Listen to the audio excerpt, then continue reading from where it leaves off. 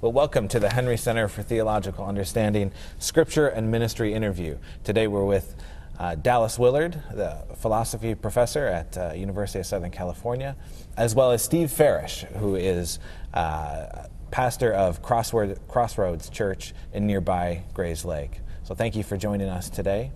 And Steve, I'd like to ask you if you could ask Dr. Willard our first question today. Thank you. And Dr. Willard, thank you for your lecture yesterday, which is, of course, also great privilege, posted on the Henry Center website.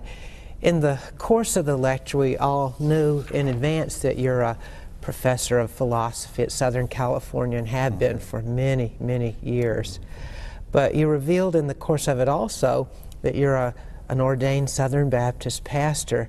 And I wondered if you would be kind enough to give us something of your story, how the Lord brought those two pieces of your life together, that background and then that career in philosophy as well. Well, certainly by no wisdom of my own, I assure you.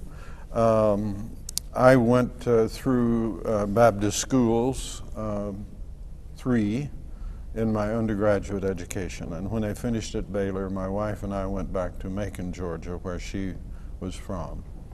And we taught school, and I was assistant pastor at a Baptist church there.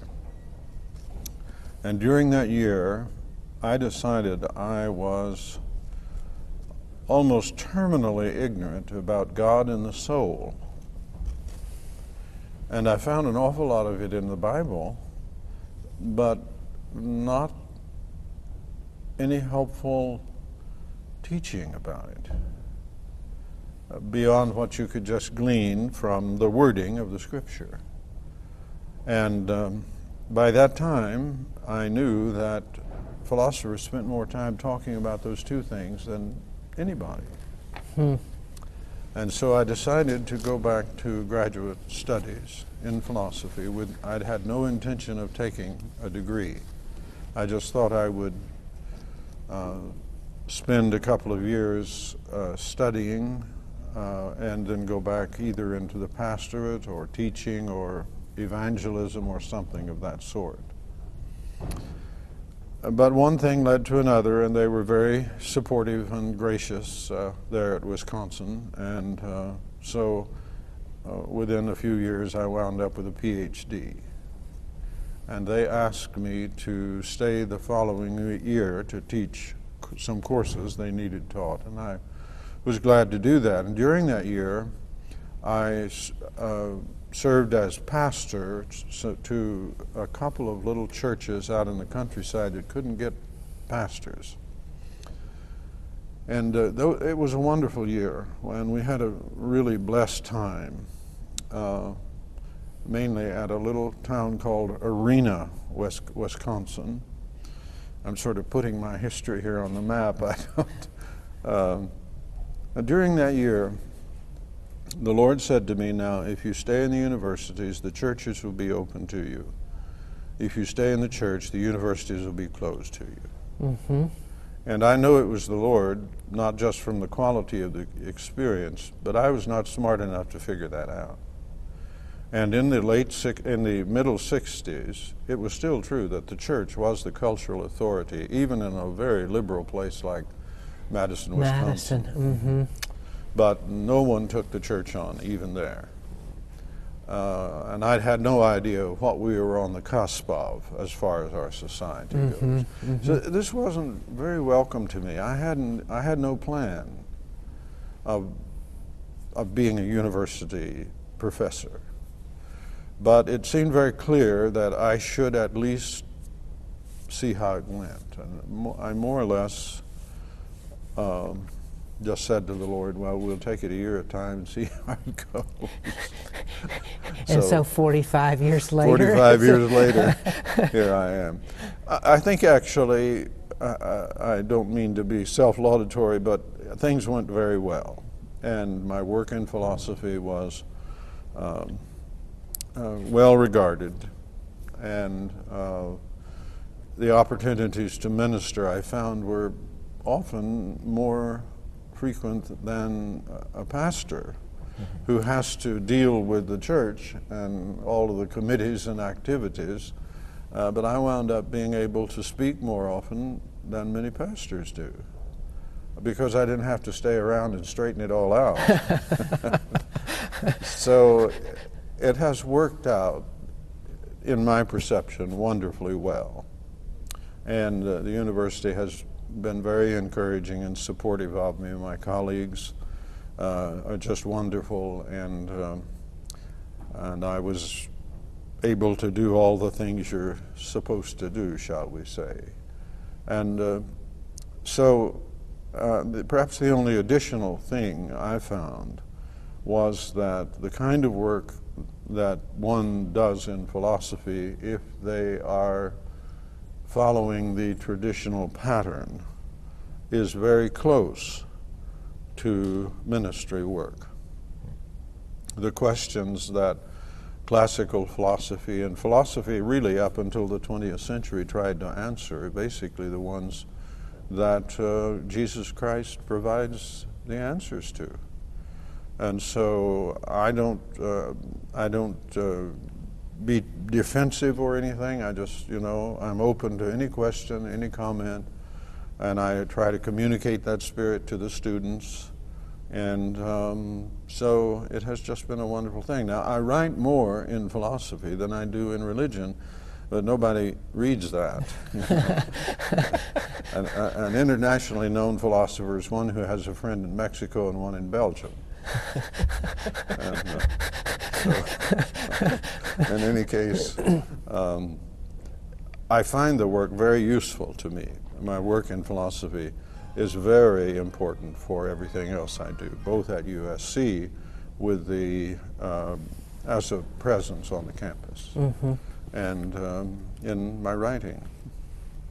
Well, if I may, that was actually going to be my second question, if I could insert it here. By all means. Your studies are more than anything else in epistemology, so how has that informed your writing on the spiritual disciplines, the life of God and the soul of man, if I could use that term that you focused on? Yes, great old traditional term.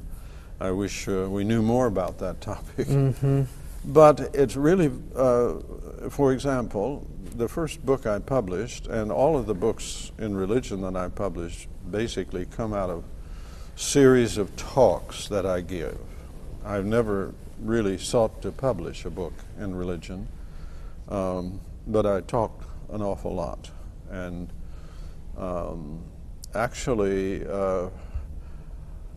Kenneth Kranzer, whom has some association with this, is the one who sort of got me first to do something in writing in Christianity, because he had heard about topics, a series on discipleship, and through the Christianity Today, I was asked to write a little article on discipleship, which is in the appendix to the Spirit of the Disciplines. That's the first. I had never intended to write. I mean, you in philosophy, and you can see how sort of far off I was.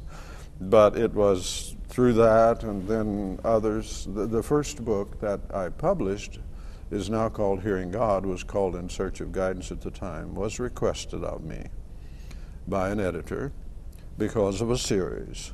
But now when you think about it, the heart of that book is about knowing what it's like for God to speak to you, because that's a highly contested issue. And people do go around talking about God told me this, God told me that, God told me the other, and sometimes you wonder if you're off in space somewhere with that, because it really doesn't make much sense to many people. But yet there's a reality to it, and we desperately need to know when it's real and when it's not. And that is a problem in the theory of knowledge.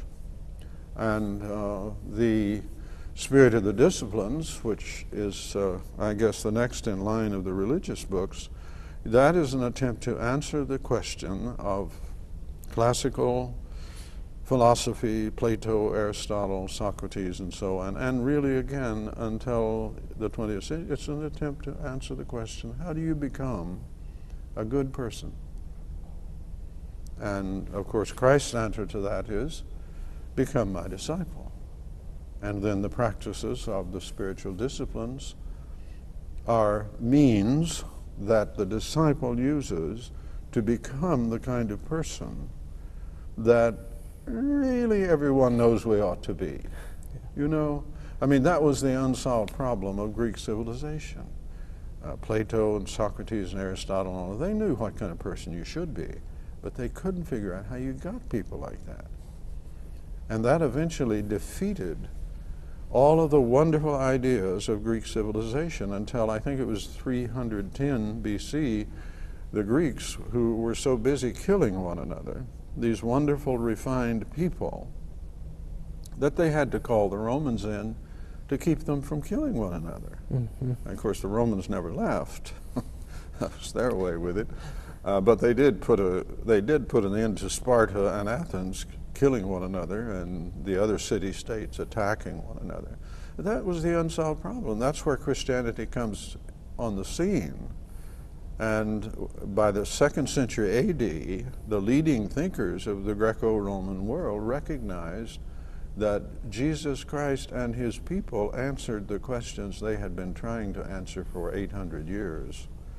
And that's why in the 2nd century there was really a mass conversion of intellectuals in the Greco-Roman world to Christ.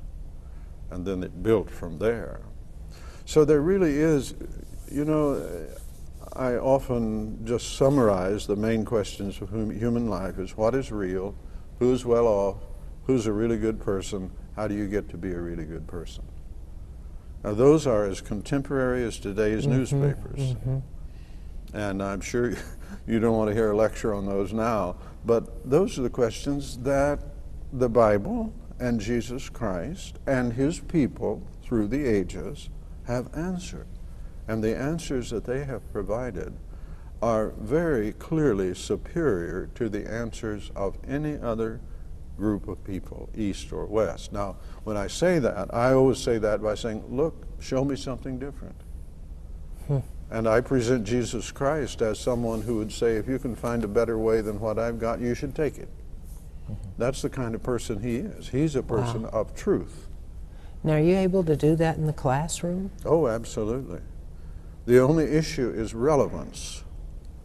See, I teach philosophy. Relevance is the key. I don't go in to preach or convert people. I teach philosophy. But see, Jesus Christ is the most intelligent man who ever lived on earth. Something greater than Solomon is here. Something greater than Solomon is here, and greater than Freud and Kant, and so on down the line. So it's just what I do. I'm very painstaking to make it clear. Look, I'm ready to hear any argument, and I will listen, and I'm open to change. If you got it, I want it. You know. I have a question for you, Dr. Willard. Unfortunately, that's no longer the general attitude on the universities. It's closed-mindedness. It's closed-minded. Yeah. Well, related to this discussion is what is truth and can we know it? And I think that the church in many areas, the church is debating to what extent we can know truth. Well, this is one of the amusing things about our ordinary universities from the East to the West. The most common statement that is written in stone and not with spray cans on university walls is, you will know the truth, and the truth will make you free. Now, that's on the wall of my philosophy building at USC, but they've let a tree grow up where you can't see it. To obscure it. Oh, gosh. Truth is embarrassing to people now on the campus. And truth is a very simple thing.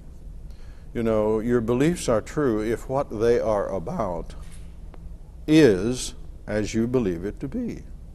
That's truth. It's very simple. Children know it. and they know the difficulties of truth, and you never have to teach them to lie because they understand truth. And if you tell them something is not true and they find out, they will reproach you for it. You see, and you know, if you say, Johnny, did you steal the cookie? And they say, what is truth? You know they've been corrupted somewhere. Right? Pilate was not wanting to know the answer to the question. He was trying to get off the hot seat. And he knew better. And people know what truth is. And actually, philosophically, what is called Tarski's definition of truth is just grass is green if and only if grass is green. Grass is green is true. That's a statement that's true if grass is green. God is love. Tarski didn't say this. God is love. That sentence is true if God is love. And so truth is very simple, but it's embarrassing because it's totally merciless. It does not adjust to anyone. One of the things I do, because relativism is so common, but it's so thoughtless. So I challenge my students when I get on this, and now I have to talk about this in almost every class, because you say, now why are we having this course? And you should watch the contortions that go into this, you know. And to try to get around it, well, we want to gain knowledge. And knowledge is important because it embodies truth. And truth is important because it allows us to have pleasant relationships with reality as distinct from unpleasant ones. Reality is what you run into when you're wrong. Right? Right. Reality is also what you can count on. So people are so embarrassed they won't talk about truth. Research has replaced knowledge and truth. So we have research universities, right? Right. That's the most common way of describing, oh, a research university. You don't have knowledge universities. There are no knowledge universities. You can't get a grant for knowledge. You can get a grant for research. Well, this question, how you answer that question, whether you think that a human being can know truth, yes, would have a great impact on whether or not a human being can know God. Absolutely. And so how do our answers to that question of truth affect our spiritual lives? Well, profoundly. And I'm so glad you asked that question, because one of the crusades that I have been on for years and currently is to help people understand the difference between having knowledge of truth and just having belief. And this is a big problem for our churches, because many of them have accepted the repositioning of Christian teaching outside the domain of knowledge into something called faith. Now, that's enough to make people perk up their ears. But the Bible and the tradition of Christ is not a tradition of faith if you take it as something distinct from knowledge. It's a tradition of faith embodied, surrounded in knowledge.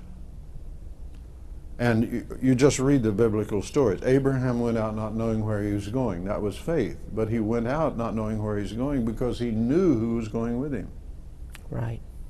Little David, when he goes out against Goliath, and everyone's saying don't do it, and he explains to them how he knows what will happen. It was his past experience. He knew that when that lion came out and when that bear came out, and he took care of them, he knew that he did not do that. And so when he went out against Goliath, he knew what he was doing. Faith environed in knowledge is what stabilizes our lives. Knowledge gives you the right and responsibility to act, to supervise action, to formulate policy and supervise its implementation, and to teach. Faith does not give you any of those. And now you may begin to realize what a position we've gotten ourselves into in this country, in our culture. Is the church basically gave knowledge, I wouldn't say just to the devil, but actually in our traditions in America, a lot of people feel that way. But what they did was they turned it over to the secular world. And the secular world said, we can take that. And so the universities progressed, and by and large, both the private and the public universities progressed away from faith towards something they call knowledge. But the way they handled knowledge put God away, and we know where that leads from Romans 1. That's the story about what happens, and that's what has happened. Yeah. And many people, if they knew what is taught in some of our classes in our universities, they'd burn the place down. And all these social issues that we talk about constantly, and they are legitimate issues, but they are not open to truth. See, diversity, for example, is something that came into the educational system hoping to enable people to have conversations.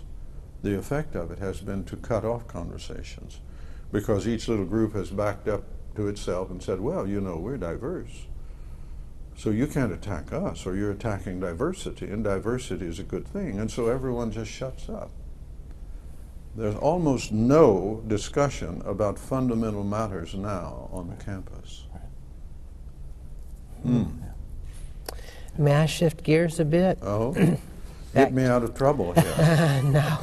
Back to the lecture you gave yesterday on the renewing of the mind, Scripture in spiritual transformation.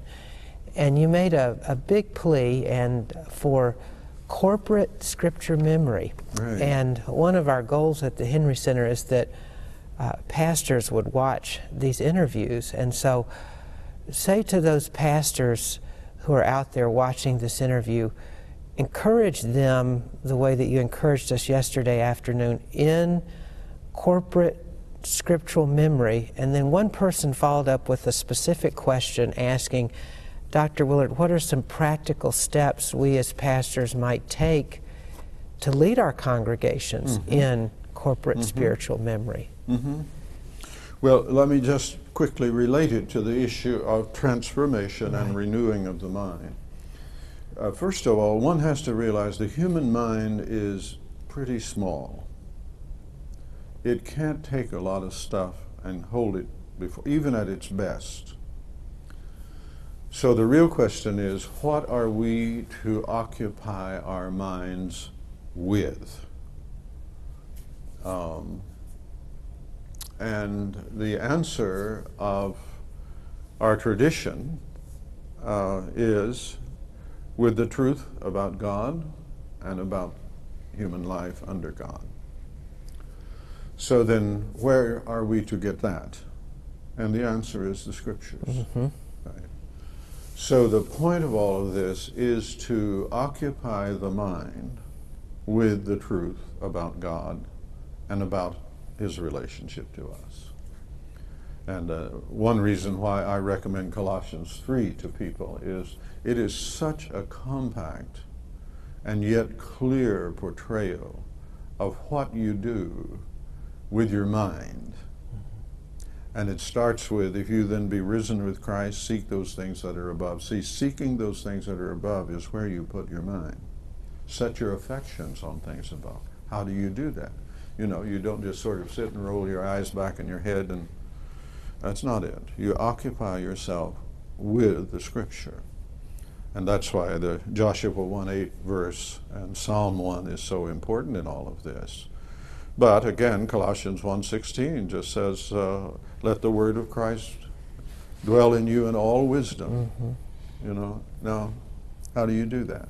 And the answer is, well, of course you teach and you preach, but it becomes an individual project of embedding the Scriptures in our mind so that they are running there constantly, whatever our situation and wherever we are. And so the way you do that is by memorization. Now you can get a lot of it just by attending good teaching. There's a lot of it in our songs. And so there are various ways you can do this. But my point that I have learned by my experience, both for myself and teaching others, is there is nothing that will replace memorization of passages of Scripture. So now if you're going to do that as a pastor, you have to get through all of the barriers that are already there in the minds of your people. And so you have to teach how to memorize, and then you had to get people to commit themselves to it, and that's where doing it together becomes so helpful and so important. Because, you know, it's almost true of any project. You get people into it together and it goes better. And I do this in retreats, and it works in a church if you will teach and lead it. But you want to have people who meet purposively to say their memory verses to one another. And then you leave time for them to discuss how did memorization help you? You may, for a while, you may have to talk, how did you memorize? Because a lot of people think they can't, and it's a really sad, misleading way of thinking about it. Anyone can memorize if they will repeat, concentrate, and understand. And the repetition will mean things like this.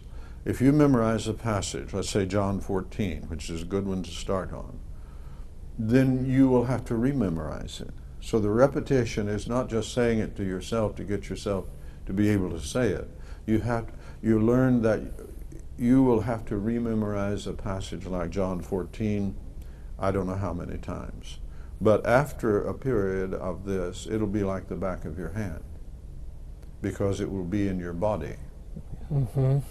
And you will say it without struggling because it's just there.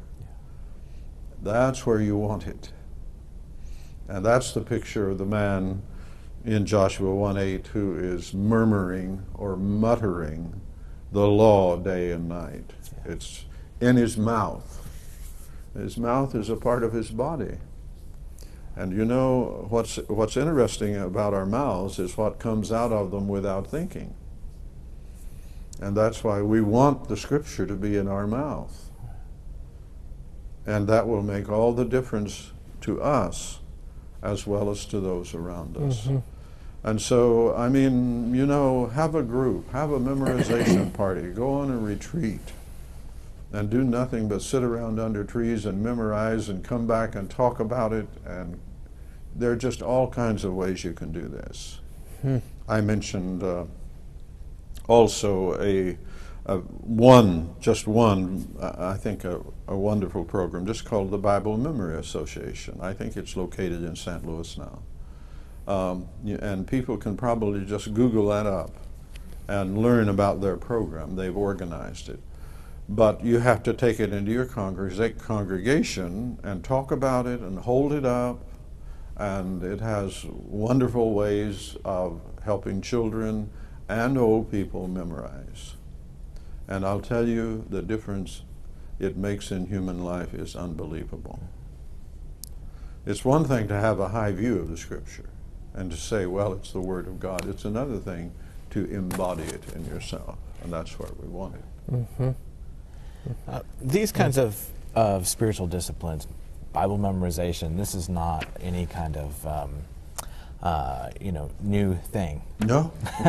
So my question for you is, has this been something that the church has kind of always done, but never central to the church's activity, or is it something that has been lost more recently? Well, I think it has been lost. And in fact, if you go back to the early centuries of the church, in many parts of the world where Christianity came, ministers and deacons had to memorize whole books of the Bible. And we today look at Islam, where some people say They've memorized the whole Quran. And we don't realize how much a part of that, how much a part of the Judeo-Christian tradition that has been. Yeah. But for various reasons, I think roughly in the last 75 years or less, that has dropped away. And but my grandmother, who had a third grade education, as we like to say, knew her Bible so well that she could replicate large parts of it because she understood it and spent time in it. But now, you know, we've moved away from that. And I don't want to be critical of anything, but I must say, when we think about how we organize our services and we see how little in many of them we actually present the Word of God, the Scriptures. It's no wonder that people leave their Bibles at home and read a few lines off the screen, and that's all the Bible they get. Now, we know from statistics that most Christian homes have 7 or 8 Bibles, usually different versions. But there used to be an old preaching theme, Dust on the Bible. And it's not the same to have recordings of it. Yeah. And it's not the same to see it on a screen. You need to take it in the bodily form of the book. And it needs to be dear to you. You need to know where to find things on the page. Mm-hmm. You know, like when you have to get a new Bible, you're lost for 2 years because the verses are at different places on the page. Yeah. And but you know, like my grandmother, she could find anything. She didn't even know the chapter and verse, but she knew where it was. Yeah. And that's where we need to be with the Bible. It needs to be like an appendage to our brain. And we know where it is, whatever we're looking for, because we're so familiar with the physical incarnation of the Scriptures. I think it was John Owen who said of John Bunyan, if you prick him, he bleeds Bibline. He bleeds the Bible. That well, Bunyan was so, though relatively uneducated, so saturated with the Word of God.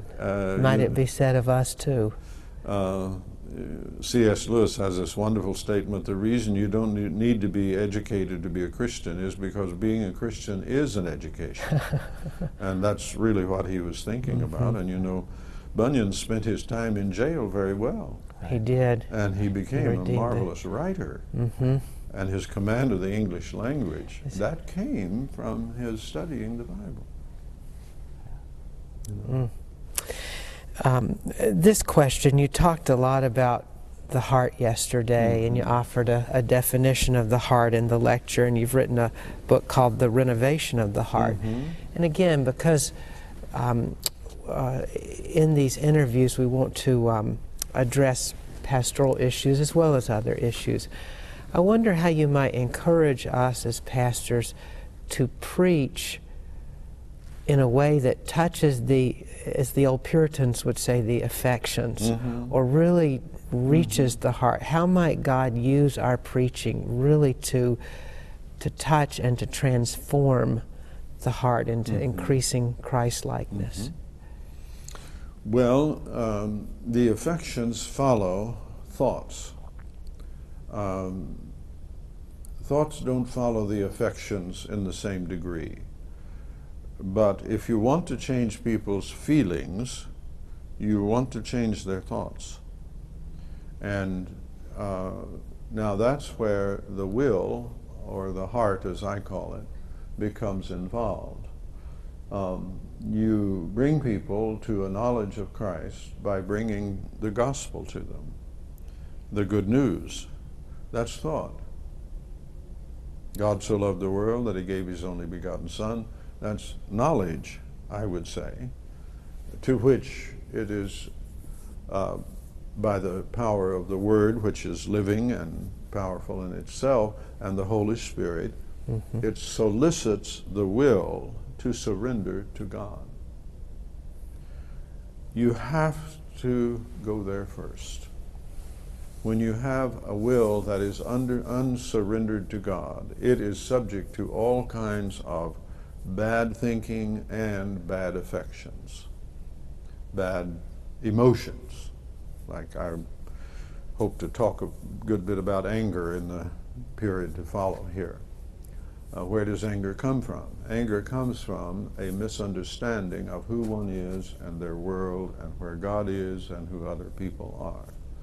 So you have to have clear teaching about God and about our soul and about how to live for Christ and who Christ was and what He's doing in the world now. And that teaching can transform our affections from hate to love, from fear and anger to confidence and joy, and so on down the line.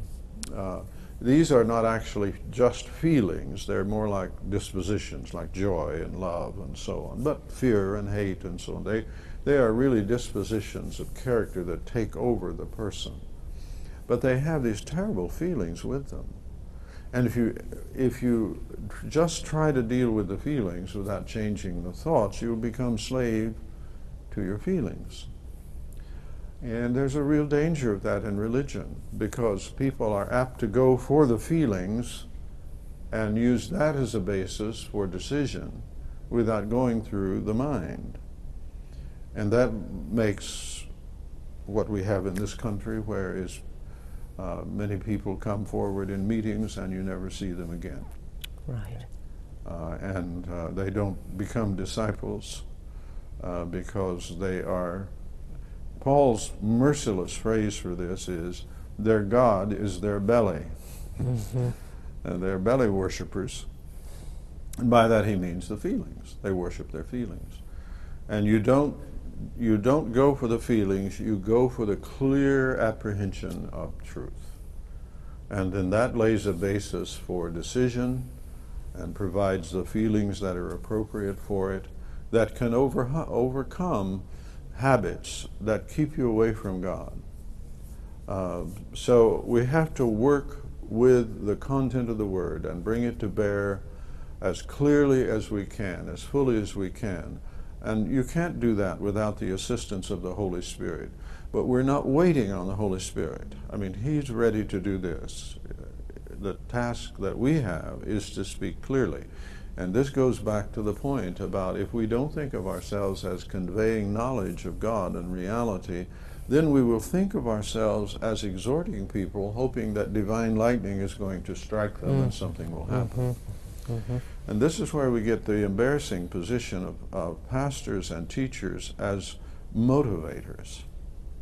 Let me say something about that, because I think this is one of the greatest tragedies presently, is that we have our leaders are in the position of trying to motivate people to do things they don't want to do.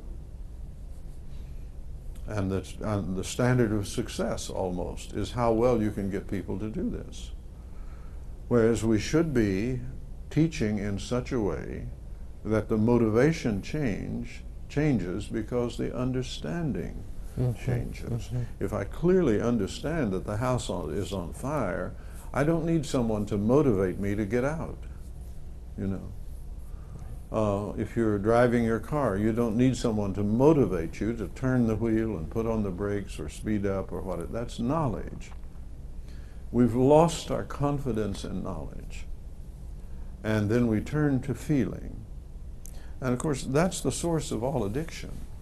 An addict is someone who has abandoned their will to their feelings. And they will tell you, I cannot resist. Everyone knows that you can resist. You have to find out how. You have to have a knowledge basis that will fortify your will so that you can resist. There is no addiction you can't resist, unless it has moved into the area of demon possession or something of that sort, and then You have to have ministry in a different way for that. But the main thing we need to help do for people in all areas, because the problem in religion is matched by so many things in our society. For example, abuse in families. Where does our epidemic in diabetes come from? Now this is really dangerous, but the addiction of so many people to sports. Where does that come from? It comes from a lack of knowledge about life. And if that knowledge is not provided, there's really no remedy. You cannot motivate people into salvation. You have to communicate truth, which is the word of the gospel. And then that, as Paul knew so well because he had watched it work in so many situations, it is the power of God unto salvation. You know, that's real power. Knowledge communicated in power is the secret to the problems, solving the problems of humanity. And we, as ministers and teachers, have the responsibility of bringing that to bear. And then we're in great opposition to a world system which denies that. So we really have to understand the significance of this idea of knowledge and power.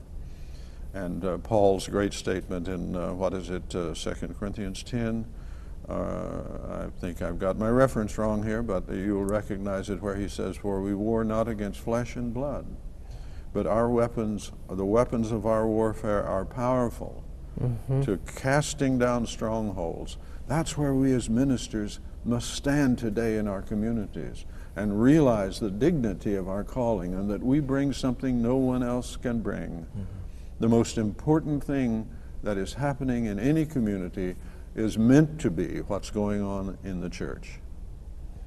And we have to reclaim that and move back towards it. I'm afraid I preached a sermon to you on that one. Sorry. Well, you've preached a good one.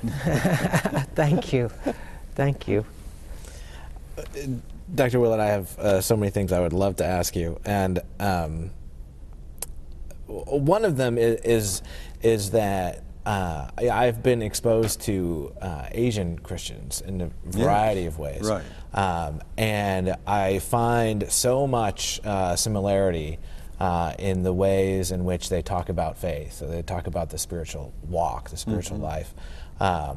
And I want to ask you if you're just both drawing from the same source. Obviously you are, but if you've also the same book. but if you've also had any exposure to the writings of Asian Christians or practice of that. You know, not really. Years ago, I was attracted by the title of Watchman Nee, The Normal Christian Life. And that's exactly why I asked you. Yeah. But by the time I had read that, I had spent so much time reading Luther and Calvin and Wesley, and a big man for me was Charles Finney. That I didn't find anything new in that. I love that title. Yes. The Normal Christian Life. Yeah. Because the normal Christian life is what you see in Colossians 3, 1 through 17, or in the other great passages. That's the normal Christian life. And we need that reaffirmed. And that reaffirmation in him did help me. I've read other writings by him and some others. And I certainly applaud what they're saying. Circumstances have forced them to the reality. I can't say that I would ask for it, but probably the best thing that could happen to the American and the Western church is persecution. If we really had to pay a price. It's kind of interesting on university campuses. A lot more people on the faculties of standard universities are Christians than you would think. And I assure you that if the word went out that all the Christians had to show up at Center Campus and they were going to be shot, many of these people would show up. But they don't know how to live it in that context. There's something about the press of circumstances under God. Well, it's like Jeremiah says in the Lamentations, it's a good thing to bear the yoke in your youth, to really know what it's like to have only God. There's a wonderful phrase that shows up over in the Old Testament, like Psalm 16. The Lord is my portion. Mm-hmm. What I've got is the Lord, is what that's saying. Yeah. And it's often said in the context where that's all I've got. Mm. Now, it's a very interesting fact of church history, I believe, that the church has always done best in godly terms as well as in cultural terms when it had the least. The guys standing there on that hillside in Nazareth or Galilee and hearing Jesus say to them, I've been given say over everything in heaven and earth. As you go, therefore, make disciples. You can almost, you put yourself inside of them. They were guys that had a sense of reality. You almost hear them leaning back and saying, yes, in the light of our recent successes in Jerusalem, we're ready to take on the world. But they did. Yeah. They did. Yeah. They actually did it. And they did it with nothing except the Lord. Except the Lord. Yeah. And that's, I think, where we stand. That's where I stand and what I do. Really, all I've got is the Lord. And if I'm the pastor of a large church or a small church, that's all I've got. And that's what I have to count on. Mm-hmm. And I believe the truth of the matter is when we count on it, we will see the reality of the kingdom breaking forth all around us. And the reason I believe that is not just because that's what the Scripture would lead you to believe, but because it actually happens. And when you look at church history, you see it happen over and over, and it's happening now in many parts of the world. Amen. Great. I think that's time. Okay. Yeah. Well, it's a great place to conclude. I'm sure there's lots more we could talk about. But thank you so much. It's my privilege. And I'm so pleased to be back here and get to know you and to renew my impression of Trinity. And it's been several years. You're very gracious. Well, thank you all for joining us at the Henry Center.